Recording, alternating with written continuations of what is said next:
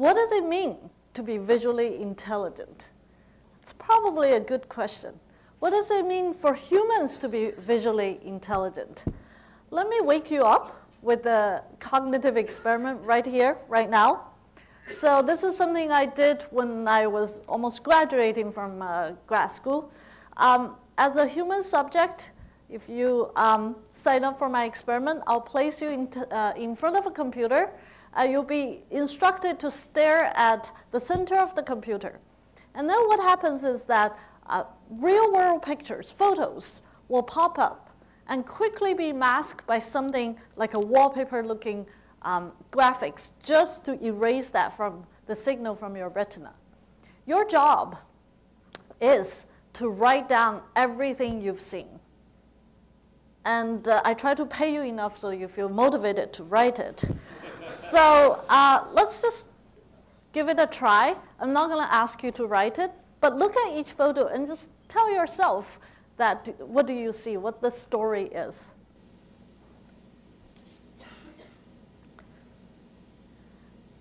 I think most of you see interesting pictures. Probably you've never seen these pictures before, yet you have no problem telling what the content of the pictures are. More remarkably, these pictures are flashed really, really fast. Some of them are flashed about 40 milliseconds. That is 1/25th of a second. Yet your human visual system can comprehend the content of the picture and tell the story. In fact, this is what we found as well. So we showed this particular picture to a number of subjects, and we varied the presentation time. By 500 milliseconds, that's literally a split of a second, 1/2 of a second, humans can write novels, depending on how much you pay them. So in this case, the subject writes that this is some kind of game or fight. Two groups of two men counting the number of objects. One in the foreground was getting a fist in the face, outdoor because I see grass, maybe lines on the grass, making some mistakes here.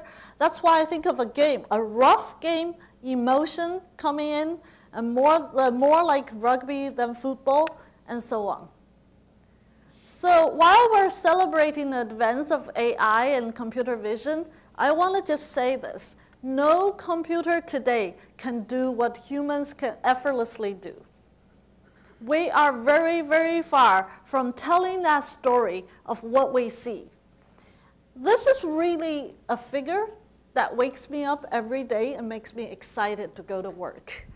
My dream with my students in our lab is to one day develop algorithms and enable computers to be able to tell that kind of story of the visual world that humans can. Not just to put a label, this is a cat or a chair, but really to understand what we see. And of course, I'm preaching to the choir here, if we generally can enable computers to see as well as humans or even beyond the human capability, we can help so many different aspects of our society. In fact, computer vision is already helping much of the society, but there's just so much more to come if we solve the problem of vision.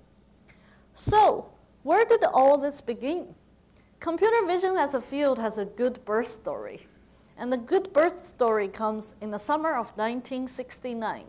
The field of AI was already born, had a few years of good development. The founding fathers of AI are thinking really hard about big problems. And a ambitious professor with a group of ambitious undergrads at MIT had decided in the summer of 1966 they'll solve vision. So that was the Summer Vision Project, is an attempt to use our summer workers effectively in the construction of a significant part of a visual system. So I know MIT has very smart students, but they didn't solve vision that summer. In fact, it's been 50 years, we're still on the quest for visual intelligence. Why is vision so hard? Why did we miscalculate how hard the problem is? Part of it is because it's just so effortless for ourselves. You open the eyes, you see the world, you understand what's going on, you do what you need to do. But the bottom line is measuring pixels is very, very different from understanding the scene. And this is the task that our brain has solved. So here is a very typical visual illusion to illustrate this concept. This is a famous monster illusion that everybody has seen before.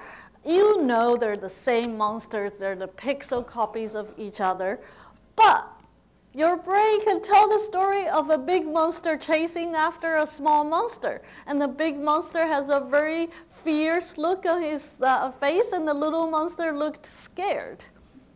This is the difference between measuring pixels and understanding what we see. In fact, Plato has figured it out, as he figured out everything else.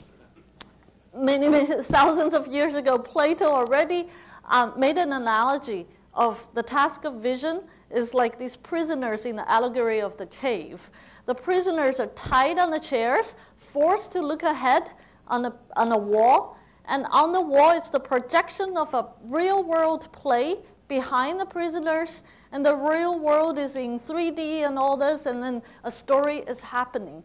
And the prisoner's task is to be able to figure out the story behind them by seeing at the shadowed projection. And this is what you and I all did. Evolution has solved this. The visual world is projected from a 3D world onto our 2D retina. But we can infer what the real 3D world is. And computers, when they need to achieve and do this in order to really understand vision. So the rest of the talk, I want to share with you very quickly a journey the field of computer vision has taken, especially my personal journey in this field. Before that, I do want to assure you we made a lot of progress. It is a hard problem, but even today, you're using daily products that are a result of great progress in computer vision, such as Google Street View, Microsoft PhotoSynth, the Kinect and Xbox, face recognition on your smartphones and digital cameras. So computer vision has done a lot of exciting things. But what about just telling what this is? Take a picture of this on your cell phone and ask, what object do I see? This seems to be a really simple problem humans can solve. Some of you probably recognize what this object is, especially if you're from Australia. What do you think Google think it is? It's a brown blob against the red background. So you might say, oh, this is weird. This is an animal I've never seen. It's a wombat, for your information. Well, this is easy. It's a coffee mug that all of us see, but Google thinks it's an orange blob against a light brown or yellow background. So even the problem of object recognition, something that's so innate to human vision, we have not solved it. So the rest of the talk, the journey is just going to be focusing on object recognition as a way to talk about computer vision. So let me just define object recognition for those of you who don't work in this field. One simple definition is give you a picture, object recognition algorithm would label this as a wombat. Not only this picture as a wombat, all of these as wombat, even though the wombat can be occluded, can be in different shape, can be camouflaged, can be cluttered. Or you have to take the camera 360 degrees or more and still be able to tell this is a wombat. So object recognition is not an easy task. So I'm going to put forth my claim of the day. I believe to solve the problem of object recognition or computer vision at large, we need to have 3 secret ingredients coming together to make this possible.